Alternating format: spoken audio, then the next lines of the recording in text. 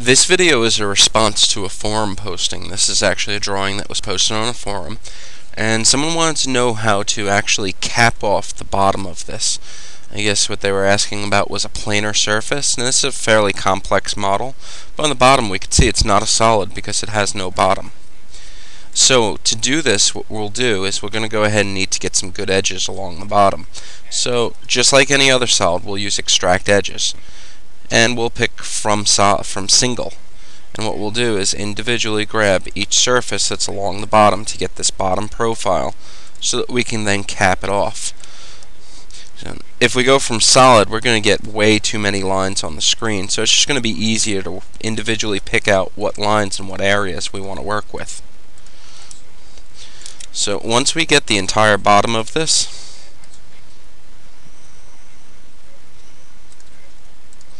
we'll go ahead and right click, then left click OK. And then we can hide or blank the model that's left on the screen. Then we're left with these good edges that we can go ahead and use. I'm just going to rotate the view over so I can kind of isolate that bottom profile. We'll come to our selection, delete out all of the vertical lines as well as that top ring, just being left with this bottom profile.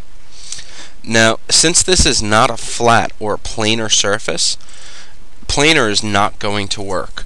Most surfaces that look like they may be a planar surface, but they're a little bit twisted around, you can usually use the skin function to create them. So before I do that, I'm going to go ahead and save this file, and then we'll go ahead and apply a skin. So I'll come here to Surfaces, Skin.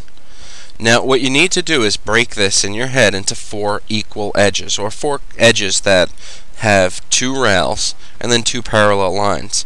So I'm going to say this will be my first rail from here to here, and then this will be the second from here to here that oppose each other.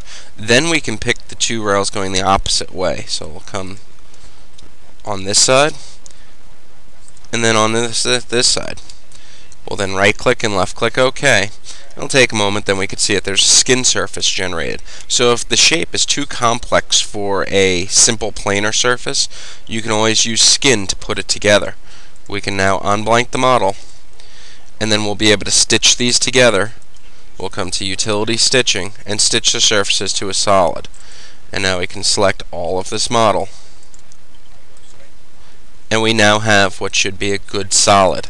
Now the only thing to really keep in mind when doing things like this is you have to keep, in order to work with this as a solid, it has to be watertight. So you do want to make sure you have no little gaps or openings around the edge of your model.